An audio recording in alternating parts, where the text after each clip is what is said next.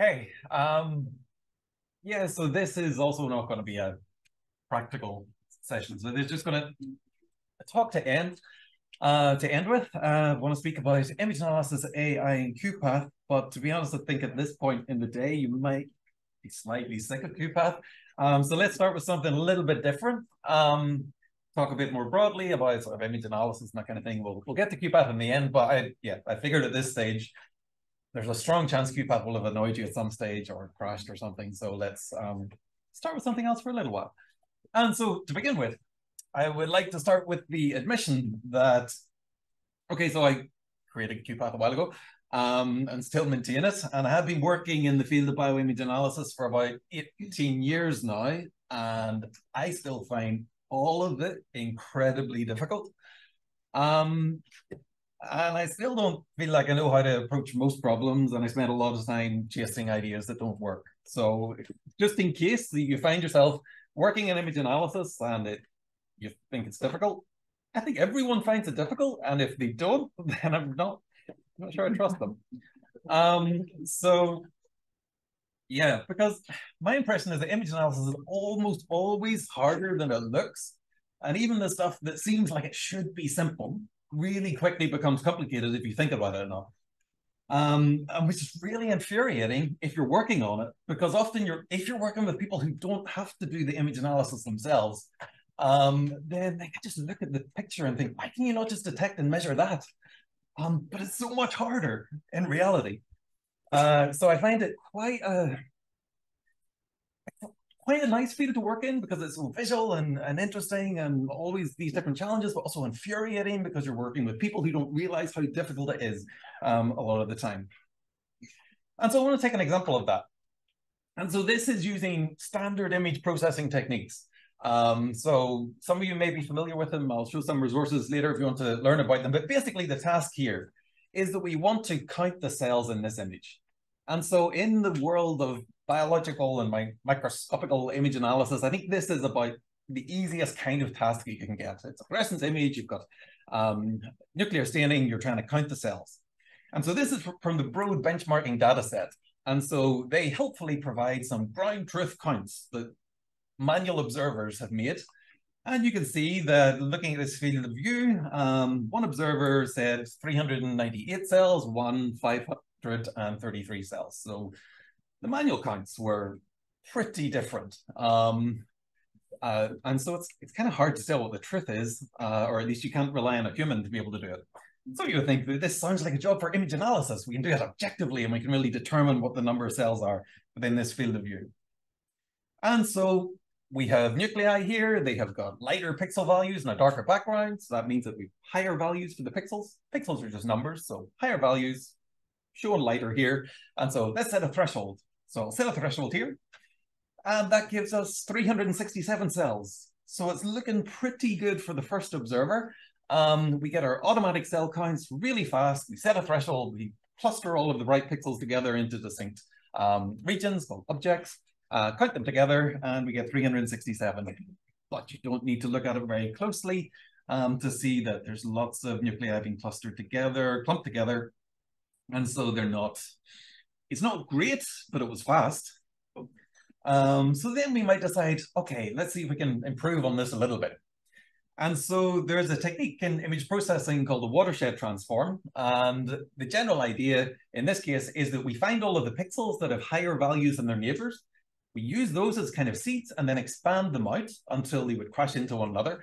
And that basically helps to break up these clusters. It's too good at it in some ways. So now we've ended up with 1,700 cells, over 1,700, because it's gone too far. We've broken up the cluster too much. There was too many little maxima. And so with our watershed transform, we've got way too much. So we need to tone that down a bit. So one way that we can tone that down is we start to average the neighboring pixels a little bit. And so a Gaussian filter is basically a little weighted average where you replace each pixel with the weighted average of the surrounding pixel values. It smooths out the image. And then whenever we do that, we don't have as many of these little local maxima. And so we end up with a more reasonable number of cells. It's starting to look better for counter number 2, but we're still a lot higher than what they had got. And so we think, okay, we want to reduce the fragmentation a little bit more. So why do we not just do our watershed transform a little bit different? We don't take all of the little bright peaks, but only the bright peaks which are brighter by a tolerance threshold. So basically, you don't need to worry too much about what this tolerance is, but it's just meaning that we're throwing out the little peaks which aren't much brighter than their surroundings. We do that, then we're down to 530 cells. So we went from the beginning agreeing with the first observer to the end we're agreeing with more or less with the second observer, just by adjusting the parameters. So it's looking promising.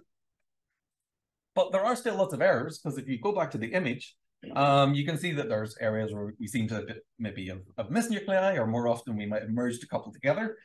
And so it's also a little bit questionable.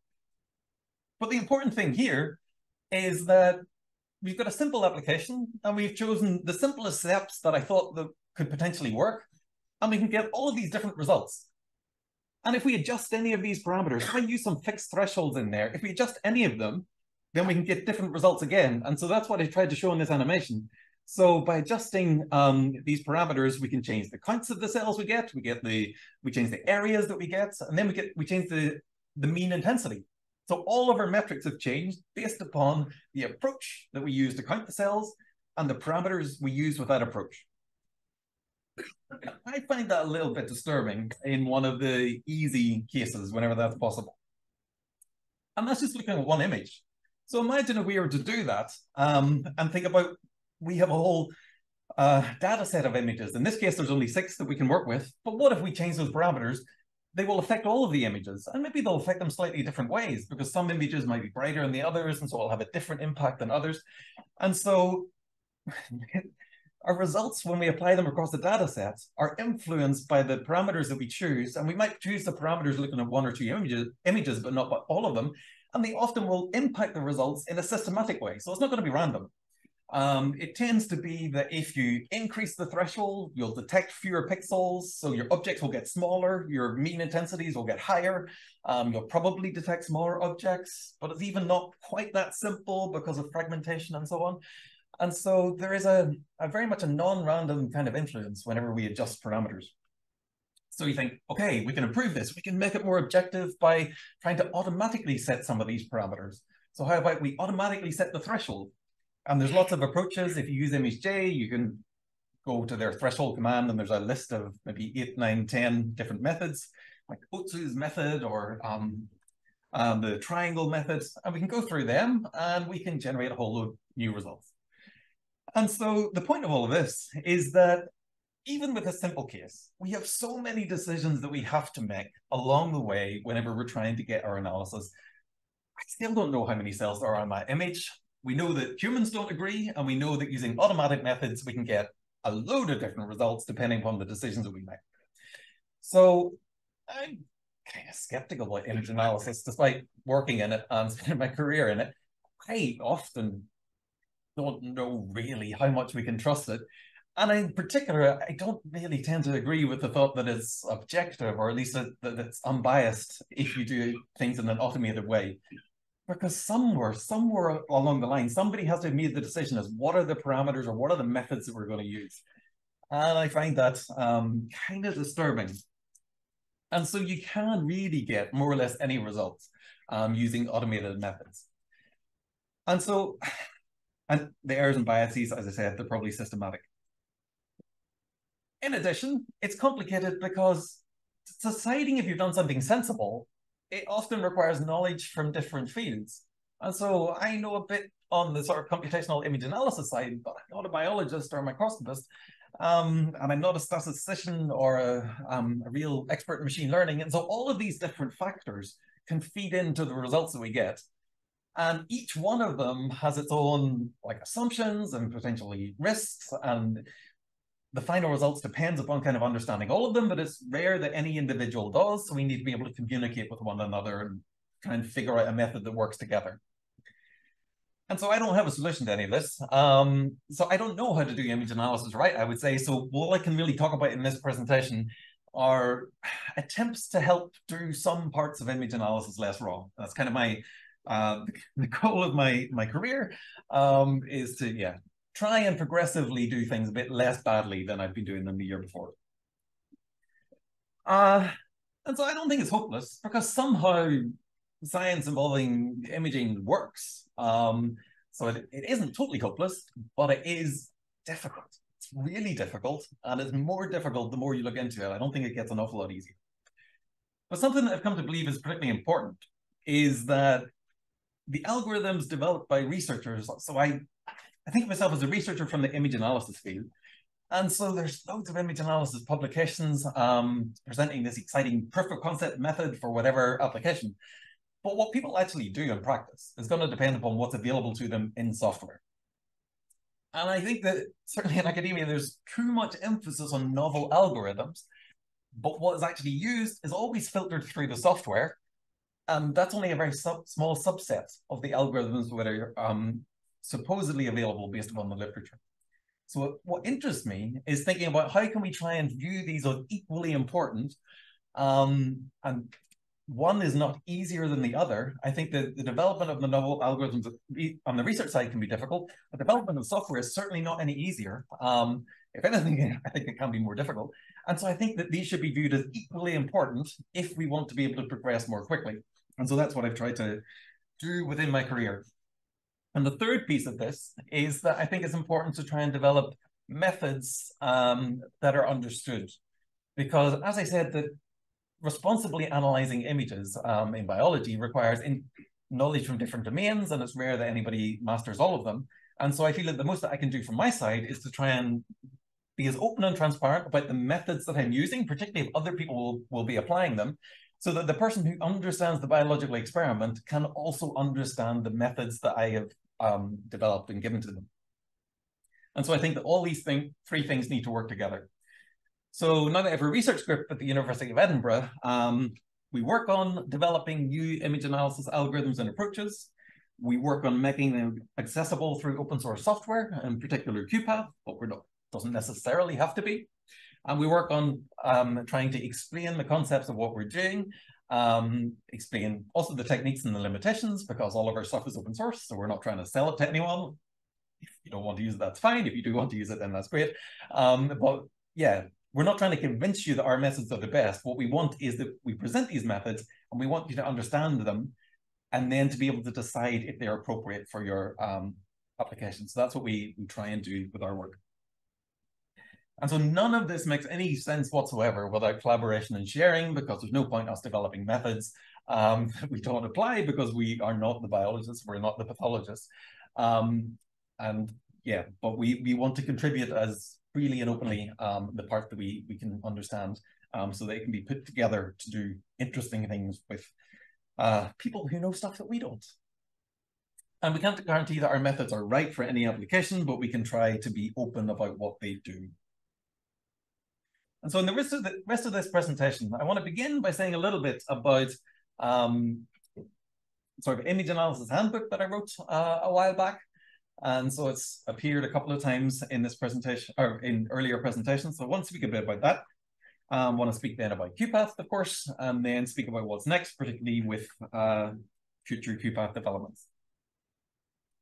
And so my own personal background in image analysis is that my degree was a completely different direction. My degree was in theology, and then I needed to do something else. I ended up doing a master's in computer science, applied for a job in industry. They didn't want me, so I ended up in a PhD by accident. And it was with a biology group, and they figured they could teach me the biology. They just needed someone who could figure out the image analysis. So a year of computer science, I didn't really know much about image analysis. Turned out they were overly optimistic, thinking they could teach me a lot of biology. And it also turned out that they had a lot of image analysis problems and a lot of people in the lab. So it was pointless for me to be in the lab messing things up. So I ended up specializing fully on the image analysis throughout my PhD. And this was working on confocal microscopy images of retinal arterioles, and developed some retinal image analysis software along the way. But the thing that really shaped my career after that was my first postdoc was at Heidelberg University, where I was an image analysis specialist in a core microscopy facility. And that really opened my eyes to the world of, there are so many projects that need image analysis, and it's very, very hard to solve the problems, but they somehow need to be solved quickly and efficiently enough because there's just so many of them. So if I approach that with a PhD mentality, if I'm spending 3 or 4 years to come up with 1 or 2 algorithms that I can run, and possibly 1 or 2 other people if I explain them well enough, into within a few days or within a couple of weeks, we need to come up with a scientifically justified way of analyzing images for this study and then move on to the next study. And so that brought me into the world of using and adapting open source tools, as opposed to spending a very long time developing one novel algorithm that would only be used by a very small number of people. And whenever I was in Heidelberg, one of the things that I realized is that, yeah, it's important that the responsibility for the image analysis doesn't fall through the gaps. So it doesn't land on me because I don't understand the biology well enough, and it doesn't land on the person who understands the biology but may not understand the techniques that I'm giving them, or the algorithms or plugins that I'm giving them. So what I can try and do to address that is I can try to explain as clearly as possible the principles of image analysis for the people that I'm working with, so that they understand more of my world and I understand just enough of their world, so that together we can work effectively. And so that led to me thinking, well, maybe I can write up what I learned on image analysis. And I figured I might stretch to 20 pages of something on the techniques that I use every day. Turned out that was a lot wordier than that, and I couldn't boil it down to that much. And so this ended up maybe like 150, 60, 70 page PDF. Because what I tried to do in writing this handbook in Heidelberg is try and give kind of the concepts of image analysis, but in a visual way, because it had taken me years to learn this stuff. And it wasn't reading pages of maths in image analysis textbooks that made a click. It was like having a picture in my mind of how it fitted together. So what I tried to do in this book is to, be able to create the pictures that help to explain what these concepts mean in practice. And so this brought in stuff like point spread functions and Poisson noise from a fluorescence microscope, but also image filters and thresholds and watershed transforms and all that kind of stuff. So this was explained in this book. And then more recently, I completely revised it and updated it. And so this is freely available online as an interactive book at this website that you can see, and it's under an open license as well. And so this, if you're interested in the principles of image analysis, is available to try. So what you can see here is that I've tried as much as I could to make it an interesting thing to read and to make use of the fact that it's online. So there's videos that explain concepts. So here, got the concepts of lookup tables, and it shows interactively how they work, and how you can change the appearance of an image without changing the pixel values.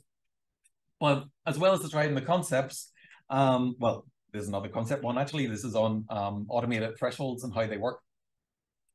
But I also have practical chapters showing how these concepts relates to the open source software ImageJ, which has been around longer than QuPath and is much bigger than QuPath. So this is the software that I use for teaching. In addition, I've embedded questions within it, so that as you're reading it, if you want to test whether you understand the concepts, you can read this question and then get the answer. And so it's to try and keep the reader engaged and understand if they, to recognize whether or not they really understand what's going on. And there's also embedded practicals using this fantastic thing called ImJoy or ImageJ.js, where you can click a button within the website and it will open up an embedded version of ImageJ within your browser, and it will open up the images that you need to answer the question. And so you can explore within the browser, again, whether or not you understand the concept. And then, because the concepts of image analysis aren't really unique to any particular software, I also wrote this book so that you can use Python as well. So lots of data scientists and researchers use Python for image analysis. It's kind of hard to make a user-friendly software in Python, but it's really nice to explore data with. But the book is written using Python to generate all the figures, so you can actually access the code to generate all the figures. You can adapt it live in your browser, and you can change the way the figures appear within the book by using that code. So you can use the book also to learn, you can learn the concepts, learn ImageJ, and learn Python. There's some video lectures. So this was part of an in-person course that I used to teach, and so I started to record the video lectures for it. I thought that I would have them finished, and I've so far only managed to do one of them, but these should be online one day. Okay, so so yeah, my focus in Heidelberg, or at least my conviction at the time, was that yeah, I'm not going to learn all the. It's not efficient for me to try and learn the biology of all the studies I work on. What's more efficient for me is to try and explain the stuff that I know a bit about to a large number of people, and then slightly counterproductive because then they'll know what they know plus what I know, and I'll only still know what I know. But I'm hoping that it's going to be more effective for their projects, and hopefully I'll still manage to keep a job somehow.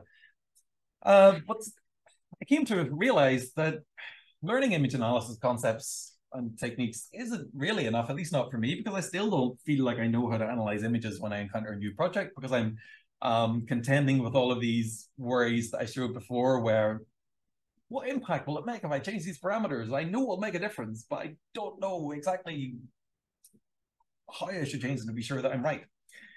But in addition to that fact, is that if you're even going to apply the techniques and concepts of image analysis, you need software, because there's no point knowing them if you've no way to actually apply them to the images and see what happens in the end.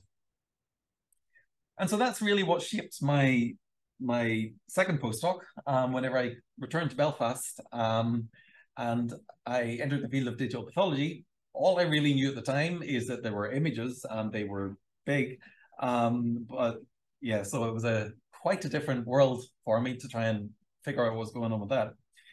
And I entered it with the kind of, so I started the postdoc in Heidelberg with the PhD mentality that I can spend 3 years in a project, and then discovered that I couldn't because we needed results in 3 weeks. And then I started this second postdoc thinking, well, I can use all the open source tools that I learned from microscopy and apply them to digital pathology. And then I find that I couldn't, because they couldn't even open the images, because a single image is typically about 40, 50, 60 gigabytes in size. And so even if you cropped all the white space out there, it would still be about 15 gigabytes of raw data for a single image, and I couldn't open it. So this was back in about 2000, the very end of 2012. And so I spent the first 2 years of my postdoc writing terrible software. So I wrote a kind of a Python-based parallel processing framework that no one has ever used since, and probably never should use since. But yeah, so this was to try and sort of break up an image into different pieces and apply some sort of analysis to it, and then it never really put it together in a very nice, easy to interpret way. So you would get some results, but if you wanted to work with a pathologist and they would check if the results are any good, that was going to be quite difficult because there was no real interactivity to it. And I also created some ImageJ plugins that could do some tasks like the arraying of tissue microarrays and cell detection. But again, they were quite hard for people to use. But I think they were publishable, because at the time there wasn't even these things, or else I wouldn't have created them. But ultimately then I started to work on the task of maybe I could create a way of viewing these whole slide images, and if I could start to embed some of these techniques within a whole slide viewer, then maybe there would be a way to bring it together and actually make it user-friendly and usable. And so that is what ultimately led to creating QuPath.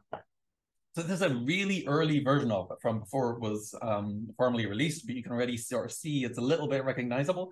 The user interface was written in a completely different way, an old Java technology, which was replaced by JavaFX since then, but you can still see it's the same sort of idea.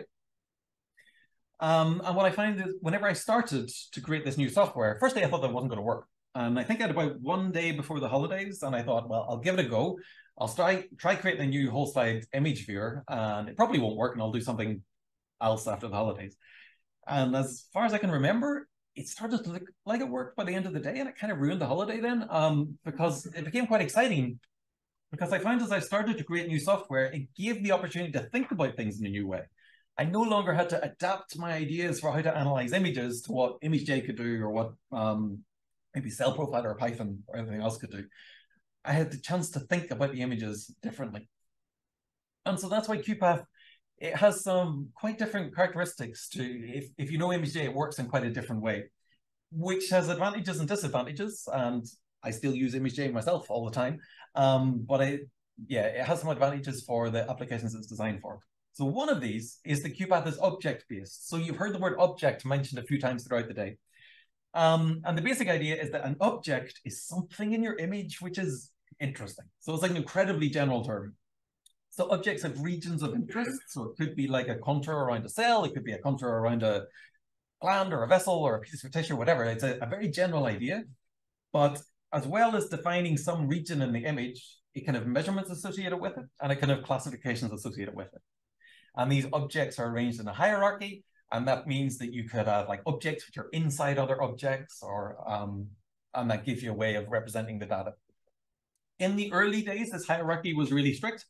Nowadays, you can often ignore it in QuPath because it tries to not bother you too much with it. But the data is at least, the contents of your image can be represented in this hierarchical way of objects inside objects. And the goal in creating QuPath is that working with these objects would then become fast and intuitive. So the challenge is you go to your image and you have to somehow manage to generate this object representation. But if you have it, then you can start to do interesting stuff with it. You can apply machine learning to classify your objects, and you can query them, like count them up, look at their measurements, see where they are in relationship to one another. And so then once you've built this object representation, lots of things become easy, which otherwise in other software for working with images would be really difficult. On the other hand, if you want to work with pixels in QuPath, it's probably harder than in ImageJ, because QuPath can't assume that you can read all of the pixels in the image. And it was mentioned a couple of times that you can't change the image contents in QuPath. And that's partly so that you can't compromise the data, but it's also mostly just for the practical reason of your image is 60 gigabytes. You don't want to be able to modify that and have to duplicate your 60 gigabyte image, or it's just going to create a massive computational headache. So whenever you're working with pixels in QuPath, you tend to work on small regions and then convert them into objects and then forget about the pixels again. And that's what enables the software to work in a fast and intuitive way. So the big task is you go from the pixels to the objects, then you work with them, query them, and so on. And for that reason, QuPath doesn't try to replace other popular tools, it just gives a different approach. Okay, so I'll very quickly then show just a 3-minute video of QuPath in action. So it's not going to be anything too different from what you've seen already, but it'll show some of the tricks and shortcuts. I created a project by dragging an empty folder on top. I import the 3 images by dragging them on top. And here I'm showing annotation tools in order to be able to annotate tissue regions. So the goal of this video is to show 3 types of analyses within 3 minutes. And a few seconds because I clicked the wrong thing along the way. Okay, so here we have the brush tool, which you can see in action. And here we have the wand tool. And so the wand is quite satisfying when it works, quite infuriating when it doesn't, but it is satisfying when it works. And so sometimes it can help to switch between the different tools. And here we can generate the measurement table, and then we could get the measurements of the different pieces of tissue there pretty quickly. But of course, you don't necessarily want to have to draw around everything that you're going to want to measure. So in this case, we want to say quantify the area that's stained brown. And so I've given just a couple of examples, and I'm interactively then training a machine learning classifier based upon those couple of examples. And it will then classify all the pixels in the image according to whether they're more like the brown sample I gave it or the non-brown sample I gave it. But we don't really want to get the area as a proportion of everything in the image. We want to, as a proportion, the brown area as a proportion of the actual tissue. So then I give an extra class in order to be able to say, this isn't even tissue, so just completely disregard this. And so as a result, then we are able to get this sort of 3 class. So red is was the original brown area, blue is tissue, and then transparent, in this case, is everything that's not brown or tissue. But within QuPath, then it was automatically giving you the percentage measurements just by, if you drew a rectangle, it will give you all the measurements just for free with no extra effort. So QuPath tries to make these things really easy. It tries to make some things really easy once they're a well-defined workflow. If you go off script, it might still be a little bit harder, but over time, hopefully that will improve. This final example is another Key67 one. You've seen the image before. I've ran QuPath cell detection. It's generated a load of different measurements, about 44, I think, different measurements per cell. You can visualize them as a heat map. You could give you smooth measurements from the time whenever the dialog wasn't broken and it turns up the right side, which it will do again in a week. And then we can start to give examples of these, I think, are tumor cells, and these, I think, are non-tumor cells. And I can train then a classifier based upon these 44 different measurements per cell and the examples I've given it. And then now we have, all within real time in the video, we have detected our 80,000 cells or so, calculated 44 measurements, actually added to those measurements a little bit, given it a couple examples, trained a machine learning classifier, and then we can find areas of high densities of positive tumor cells and create hotspots or regions from those if we need to. And so all of those techniques, I guess you're going to be seeing, well, some you've seen before, others you'll see in the next couple of days, but they can all be done in QuPath. And this is, yeah, it took about a minute or so to generate that data. So QuPath aims to be open. It tries to make analysis transparent and verifiable. So can't guarantee that it's necessarily going to be right, but it should make it possible to visualize what QuPath has actually done. And so you can look at it and you can say that, well, it's those cells really, what it's calling a cell really is a cell, or you can say that it isn't. And QuPath can't guarantee you that it is a cell, but what it can try and do is to make sure that it shows you what it thinks is a cell, and then you can make the judgment as to whether or not it's right. And if it's not, you can adjust the parameters and then hopefully improve it. But hopefully it will be right enough most of the time. Tries to be flexible.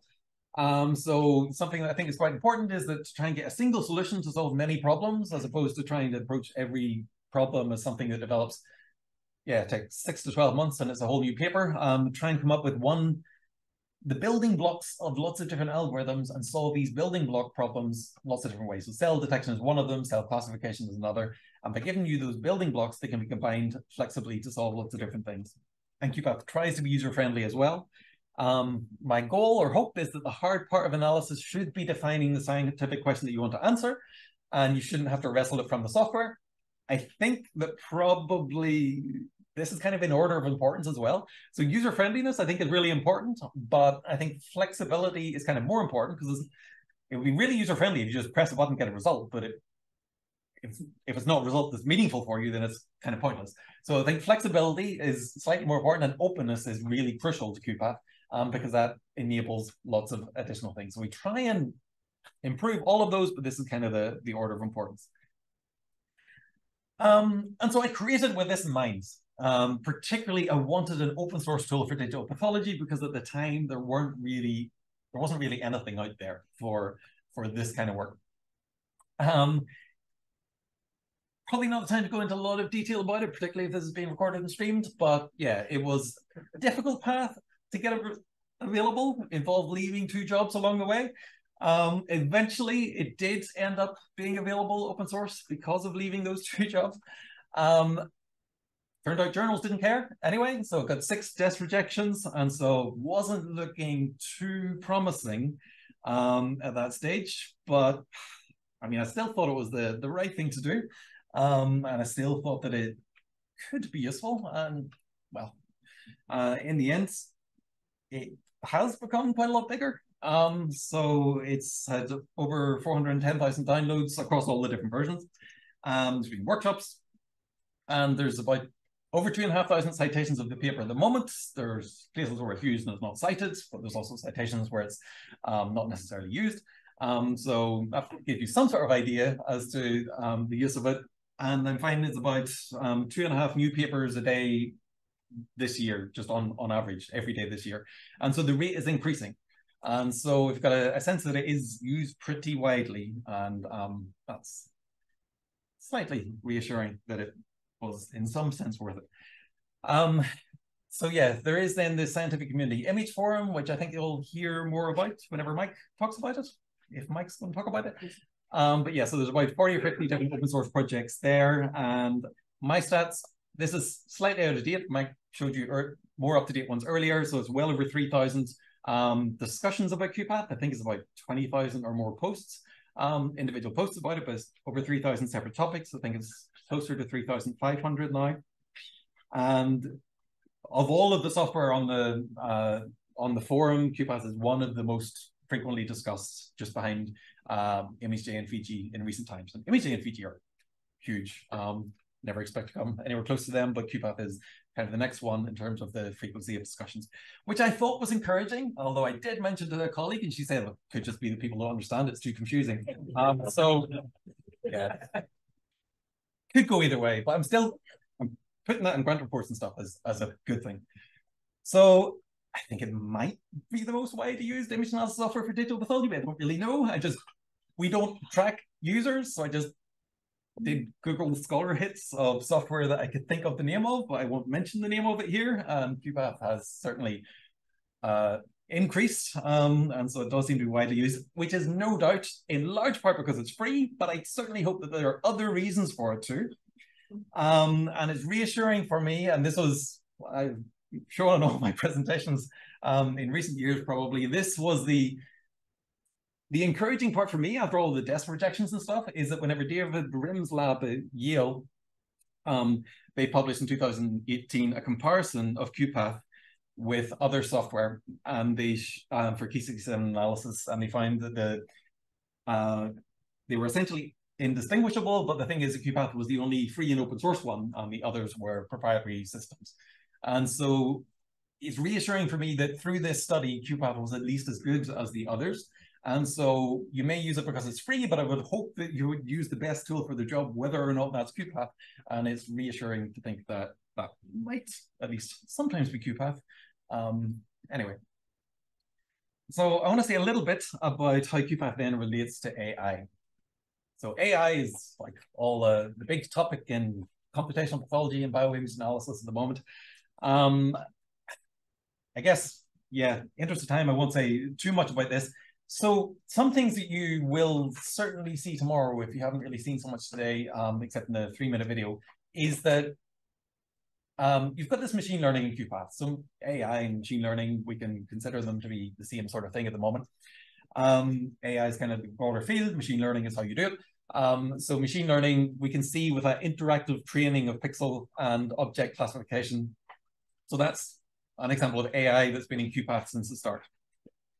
What's often meant now whenever people talk about AI is really deep learning, which is like a subset of techniques which are particularly powerful, but also can't so easily be trained interactively, or at least generally they require larger amounts of data and training on graphics cards and stuff like that.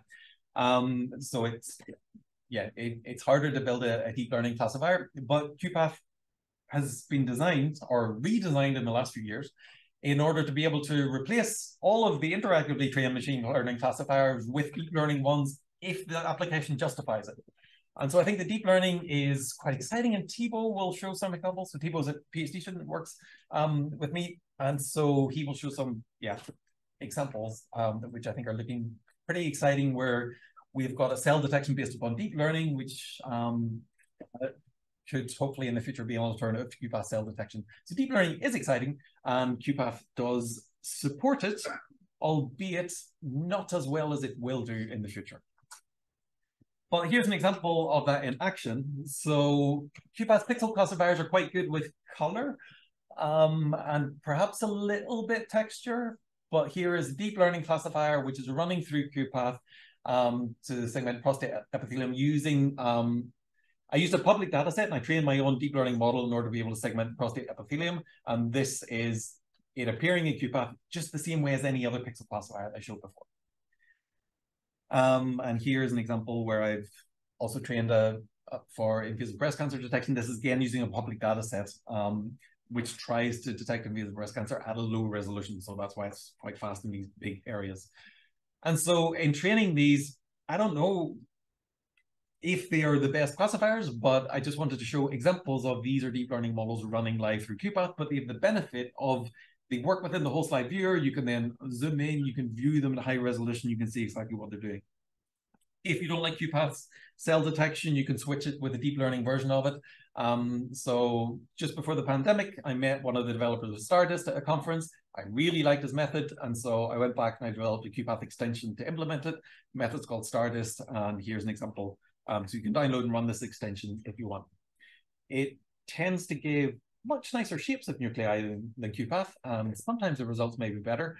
But yeah, it takes longer to run, so there can also be reasons why you may prefer the original. And so here's an example of a difficult image where it's QuPath's pretty unconvincing nucleus contours, and here's Stardist's much prettier nucleus contours. And so, yeah, the benefit is that you can run either through QuPath, because QuPath gives you the building blocks and you can choose the ones that you want or the ones that you need for your application and piece it all together. Stardist on its own is only going to detect nuclei, but if you put it in QuPath, it can also expand the nuclei to approximate the cell areas. You can make measurements of them. You can fit it into a machine learning pipeline. So basically putting them together is something more powerful than either on their own. So that's an example of that here. And then one of the things I think is going to be particularly important in the future is starting to layer these things together. So here's my deep learning model for prostate epithelium segmentation and my Stardist model for nucleus identification. I can feed through the classification from the prostate model in order to be able to classify the cells. And so that's an example of using two completely different deep learning models running through QuPath, feeding into one another in order to create, again, a result that you couldn't get with either alone.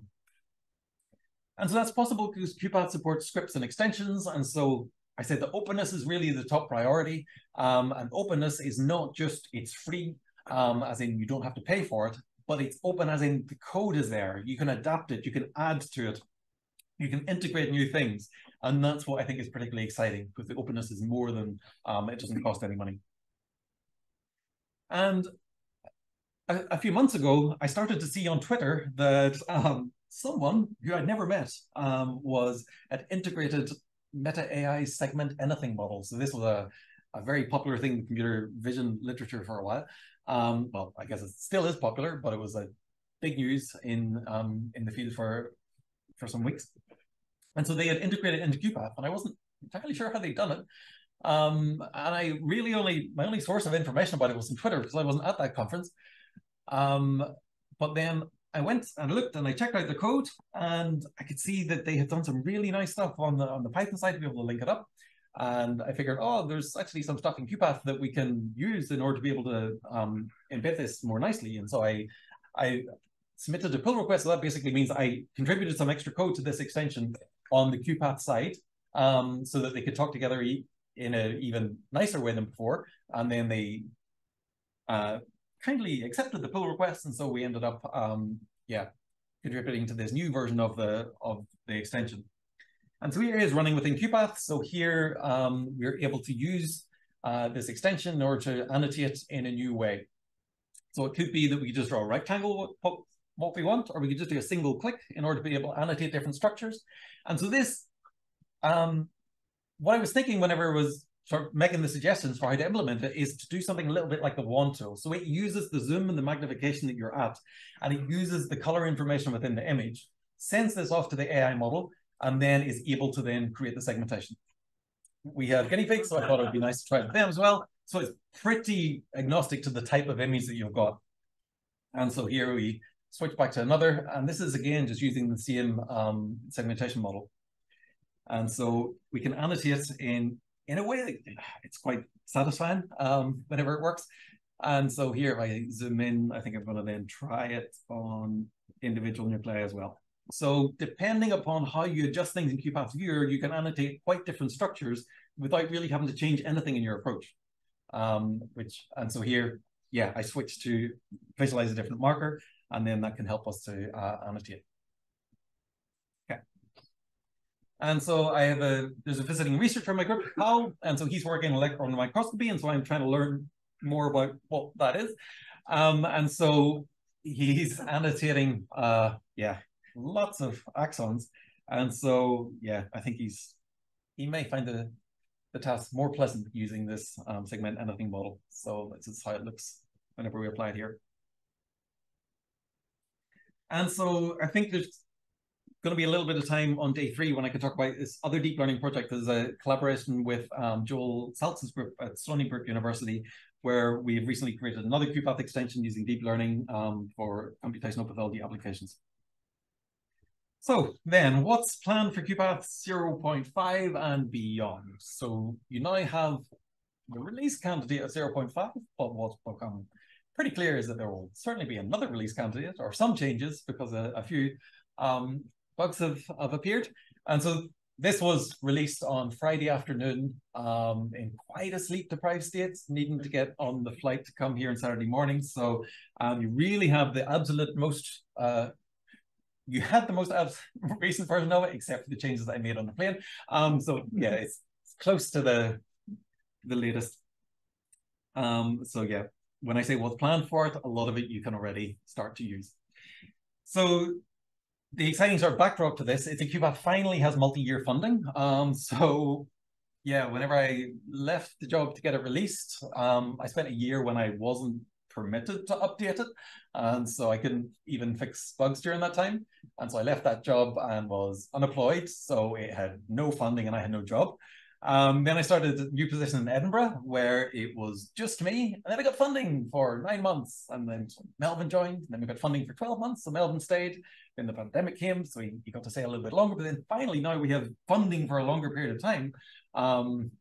Yeah, so Fiona is now here as part of this. So we have funding from the Chan Zuckerberg Initiative and from the Wellcome Trust. And so these have got two kind of different focuses. The Chan Zuckerberg Initiative is really to maintain and support the software as it is. Whenever I mentioned the number of downloads, and it's tens of thousands of downloads per release. And so that's a lot to do to support, because we basically have to function as the entire software development team, but also the support team as well. Then, yeah, so it's a lot to do. So this is focusing on maintaining the software, supporting the users, and trying to improve it over time, whereas the Wellcome Trust grant allows us to step back and then think more long-term about what new things need to be created, or what things would we have done, should I have done differently if only I'd known better whenever I was writing things way back years ago initially. And so part of the Wellcome Trust grant is going to be looking at QuPath for maybe 3D images or time series and more complex data sets that we currently can't support. But the Chan Zuckerberg is focusing on our current applications, and we get to try and work on those in parallel together. So some of the things that we've been working on recently, Fiona has spoken about user experience. One of the things that we discussed quite a bit is trying to improve this, the way of handling color channels for multiplex images, which was quite challenging. So there's some, if you know QuPath from before today, then hopefully you will see there's some improvements to the way you can manage color channels. And then there's this help thing, which I hope will become more useful over time. Leo is the person who did most of the work on developing the new log viewer. And so the log viewer, it might not be the most glamorous tool for a user, but it's actually phenomenally useful, because if you find a bug, then, and you post about it in the forum, you can be pretty sure that the first question, certainly I'm going to ask, is, did you check the log? Is there any information there? So these horrible long lists of texts that look incomprehensible are fantastically useful to be able to figure out where the bug actually is and be able to fix it. So Leo's log viewer makes it far easier to access the valuable information we need in order to be able to fix things. And we've linked it up to the toolbar so you can see whenever there's log messages there that you might not otherwise have noticed because you didn't think to open the log. And so this, I think, is going to be a really useful thing for the project going forward. Alan has done something miraculous in getting this open slide library, which is how QuPath reads some whole slide images. He's got it working on a Mac, on Apple Silicon, which I could never figure out how to do properly myself. And so he did this, I say miraculously, because he did it without having a Mac or any direct access to it. And so he somehow managed to figure all of this out. And so that means that QuPath 0.5 actually does work on Apple Silicon, so the recent Macs, as well as working on Linux, Windows, and the Intel Macs as well. And so big thanks to him for that. And so that is going to really help in the future. Quite an exciting thing about OpenSlide is that it was a project that was kind of seemed to be quiet since about 2015, but it's alive again now. And there's going to be a new version of OpenSlide coming soon with DICOM support and stuff like that. So it's quite exciting that we can now access all of that stuff thanks to this work. He's also been working on a new script editor, which hasn't made it into this release, but may well in a future release. And Thibaut is here. I'm not really going to speak about what he is going to do because he's going to speak about it himself. But I can just set the background to the problem of, yes, we need to be able to segment cells within QuPath for lots of different things. I showed that we have the built-in QuPath cell detection. I showed that we've got Stardist, and cell pose got mentioned earlier, which is another cell detection that exists in the form of an extension to QuPath. But whenever you have these multiplexed images, accurate cell segmentation is really crucial. because none of these is really ideal or perfect. Because what we need to be able to try and identify is the individual nuclei, but also then be able to quantify the expression of whatever markers and whatever channels within different cell compartments. And whenever the estimate of the cell boundary is incorrect, or whenever nuclei are merged together, all of this can result in weird, impossible phenotypes and nonsense data downstream. So it's a very early stage in the pipeline, and we need to get it as accurate as possible. And so he's working on improved methods for that. But something that is quite important is that we don't just want improved methods which are proof of concept in some paper somewhere, but not accessible. We want them to be user-friendly and embeddable within software and within QuPath, so that they can really be fit into meaningful analysis pipelines.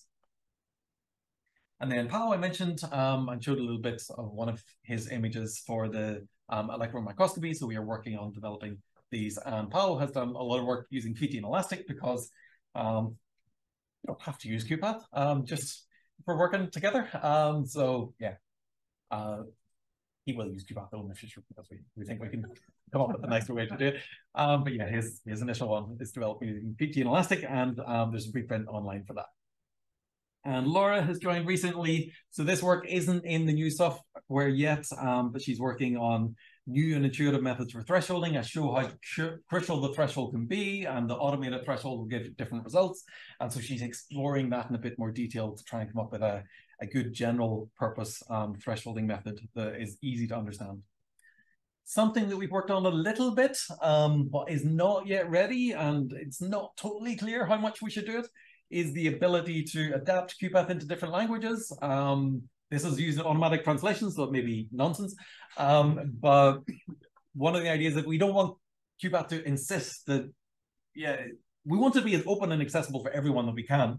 But yeah, whether or not this actually is wise or useful is unclear, but we want to make it possible to have community versions of the software in different languages if that's desired. So priorities for the future then is we want to make QuPath simpler and more powerful, which is a difficult balance to get. And that's from a user perspective and the developer perspective. We want to dive deeper into specific research applications. So I still think of it, we are a research group developing image analysis algorithms. And to do that, we need to work and really think deeply about specific problems, because otherwise we'll come up with solutions that aren't really solving any real world problem. If we base it on some simplified model of what we think biologists want, we need to actually work deeply on the problems with the people who care about the results. I think that's crucial for us to deliver something that's actually meaningful. But we also want to always move beyond some proof of concept and to try and generalize and validate our methods. And one of the things that makes me difficult or slow to collaborate with, as Yvonne, my wife, will be able to attest later, is that whenever I'm working on a project, I tend to be thinking of, okay, what's the next 10, 20, 30 projects which are going to be similar? And can we solve them all at once as opposed to just solving for this one specific project? Because I think that challenges you to come up with more interesting algorithms and more useful algorithms by trying to find the common threads and the common themes across different applications and different challenges. And so that makes it interesting and fun, but also difficult, perhaps slower to solve each individual problem better in the end.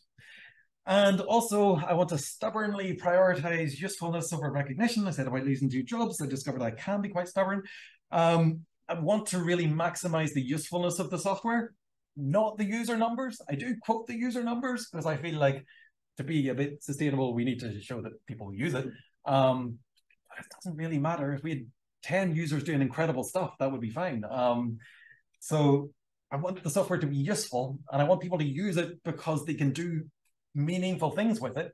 But if there was another 10 applications that they could use to do exactly the same, then they can just use them. There's no reason why we should create QuPath as an end in itself. There's nothing to gain from just increasing user numbers. It's the usefulness that matters.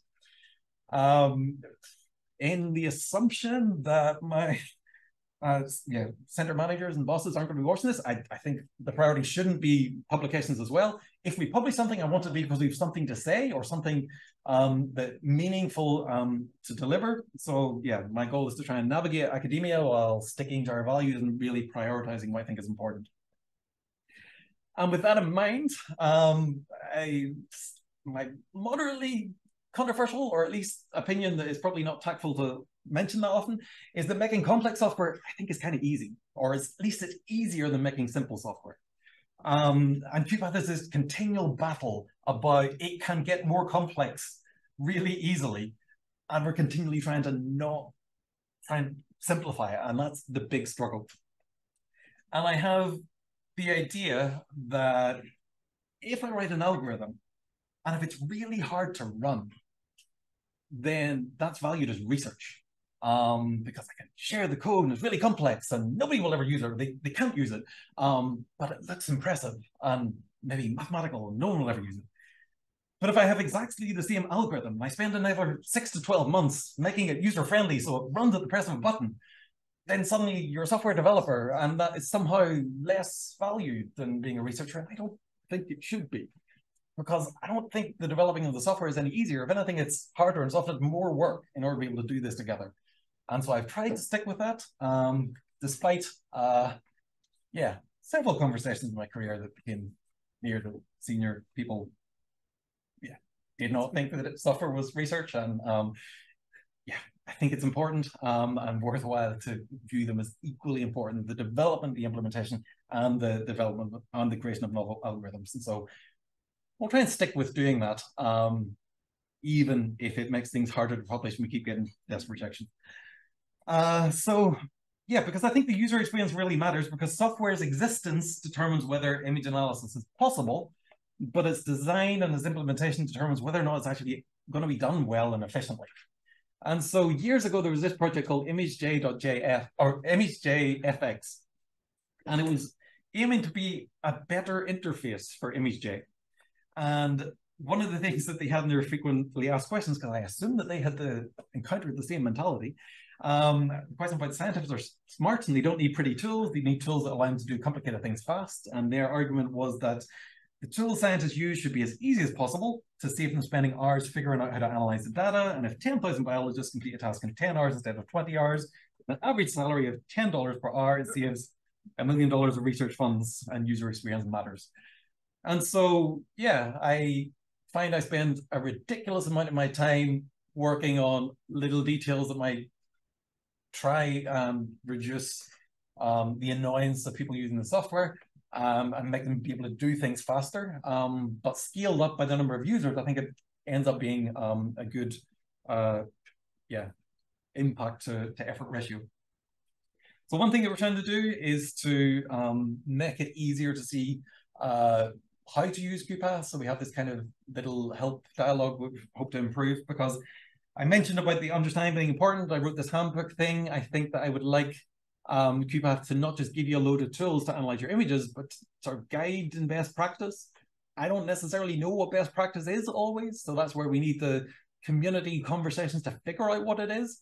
But there's certain things I know are important. Like, for example, if you're using QuPath, probably do on a project, otherwise you'll end up losing stuff. So this dialogue will then tell you, it can give you a warning that the project isn't open, or the image type isn't set, and that could be important. Or if you're working with it and you think, well, I annotated stuff and I can't see it, well, this can tell you that the annotations are hidden because of that little button on the toolbar, and it'll give you the icon. So it's just trying to give you little bits of help as you get started, that if something is surprising you, it's probably worth pressing that button in case it already tells you why. And so that's one of the things that we've been trying to do, is to make the software help you more. We want to work on developing new algorithms. We want to develop them thoughtfully. And so if I can return briefly to the thing that I started off with, where I showed that the parameters could change everything for this cell counting. If I adjusted the threshold, I would get different counts, different intensities, different sizes. Well, if you actually go to QuPath cell detection algorithm, which I guess I wrote maybe 2015, 2016, but I was still thinking about these things at the time. And so if I apply QuPath cell detection in here, we can see a threshold of 1, we get 497 cells. Threshold of 5, 496 cells.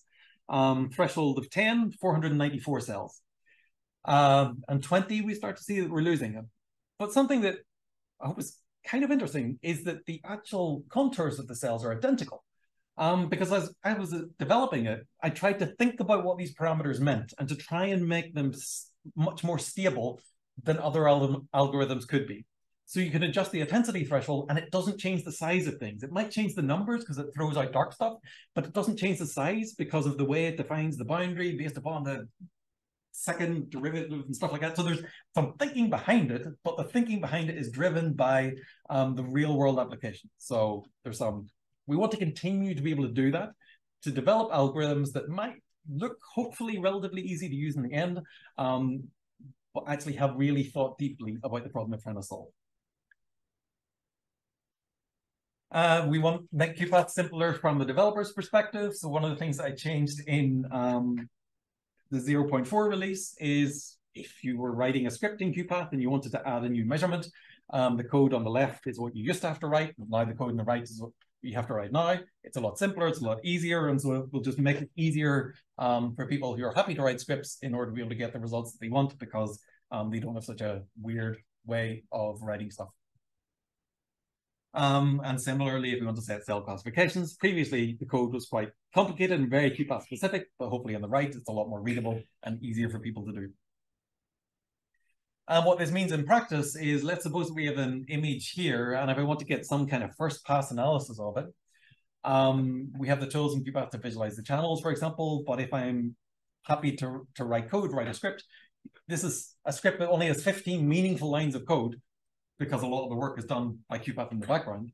But I can run this and it will detect the cells, classify the cells based on measurements for each channel, and then look at the distances between them, calculate a kind of triangulation. And I'm not saying this is necessarily going to be the best results for it, but the fact that it can be got in such a small amount of code, it gives you the first results quickly, so that it gives more time to focus on validation, refinement, and deeper exploration of the stuff that's really hard. So the goal here is that we want QuPath to make the stuff that should be easy, so that you can focus effort on the things that are actually hard. Another thing, well, come to an end. Another thing is, from a developer perspective, is how can we process huge images? So this was something that I wanted to squeeze into the release a couple of weeks ago. So I was working on it. Is how, when you have a huge image and you want to say detect something in it, you need to break it into small manageable parts. The trouble is, how do you deal with the boundaries? So if you've broken your image into little bits and you detect something at the boundary, well, how do you know when to merge them together? And that's something that doesn't really have a general purpose solution that I know of. There's no obvious way of doing that. And that was one reason why, if you wanted to develop a new algorithm in QuPath, it would be hard, or if you wanted to develop it in Python or anywhere else, because you had to resolve these problems all over again. So I created this thing called an object merger. So here is an example. So some detected cells, and you might be able to see that they are broken along these lines that appear. So these are the tile boundaries. And so I created a new kind of class, which gives you some different criteria to be able to figure out automatically when they should be merged together. And so this is it before, and this is it afterwards. And so this may seem like a small thing, but it's something I'm quite excited about, because it makes it so much easier to introduce new algorithms into QuPath. And by making it easier to introduce new algorithms, it's easier to solve a wider range of problems a lot more quickly. And this is the code that you have to write in order to be able to merge at the moment. And this could be built into commands as well. And so you have to write very little, because the problem is basically solved within the main QuPath code base now. Another thing that I've been working on then is the ability to have a new kind of pixel processor, so that links up with the merging, so you can break up your image into tiles, and you write a tiny little function, or as big or as complicated as you want, to actually process the tile. And then QuPath is able to run it in parallel across your image, figure out how to merge everything together. And so that's what we've seen here. I wrote a little function, and actually in this case, I'm using ImageJ. I don't have to. But QuPath will do all of the hard work in order to be able to break up the image into tiles, convert it to an ImageJ-friendly format, send it to the function, you do all the local processing, and then QuPath will figure out how to piece it all together. And so this makes it so much easier to be able to develop new algorithms. You can adapt this to subcellular detection. You can use it to make custom measurements for objects and so on. And so then to end, QuPath isn't really the right tool for everything. I still regularly use ImageJ and Fiji and Python myself to prototype and try new algorithms. And so one thing that I want to be able to do is to make QuPath easy to link up with these. And so this is a project that for an embarrassing long period of time, I've been mentioning it exists and yet still haven't released it, in part because I don't have the capacity to answer questions about it, because there could be too many to deal with and I need to find time to clean up the code. But basically, this may be of interest for people who use Python. We have QuPath here, a Jupyter notebook running regular Python, but we're able to exchange data between them. And so basically, QuPath can be like a whole slide viewer associated with Python, but we can write in our Jupyter notebook, we can create screenshots of it, we can embed them, we can request objects from QuPath, pull them into Python, start to interrogate them, manipulate them, change them there, make measurements, send that back to QuPath, and so on.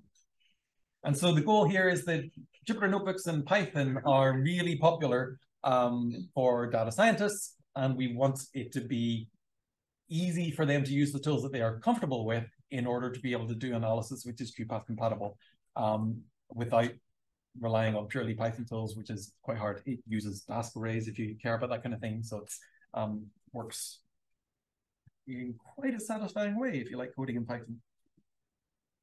Yeah. And I have also then opened up Napari, which is a Python-based whole slide viewer, but as I say, reading the pixels from QuPath. And so, yeah, I think a lot can potentially be done with this.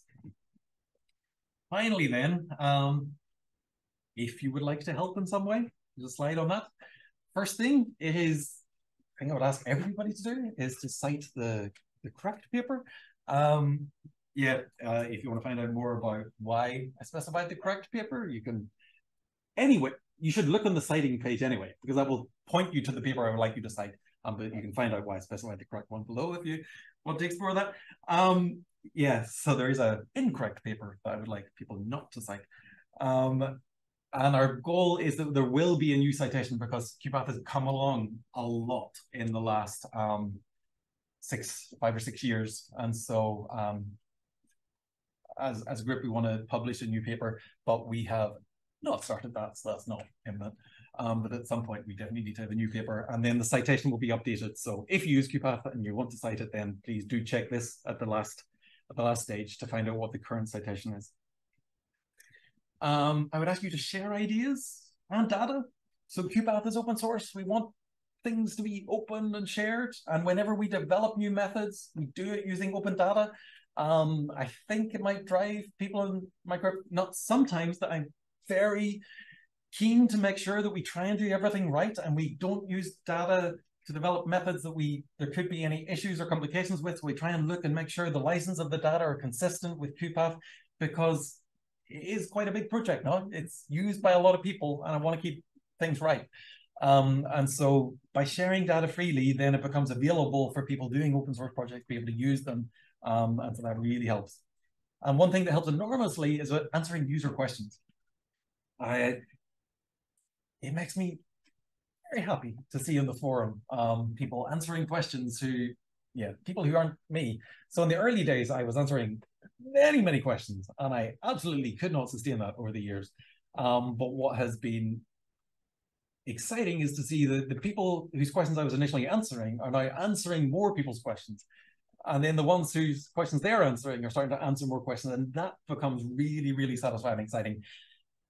If you're nervous about it, then just it may be slightly reassuring that I don't really mind if the answers are right, because my answers aren't always right. And I read other people's answers on QuPath and I think, well, I had totally misunderstood the question. I wouldn't have thought of that. So I think the willingness to answer and engage is really valuable, and I think it's a really good way to learn as well. So I would encourage you to look at the forum and post questions if you're comfortable with it, but also answer questions. Give it a go. If you're wrong, I'm sure someone will correct you, and I hope you don't mind that. And then you can correct other people whenever they're wrong. And people correct me because I get them wrong as well. So yeah, I would definitely encourage you to participate in the forum, both to ask and to answer questions.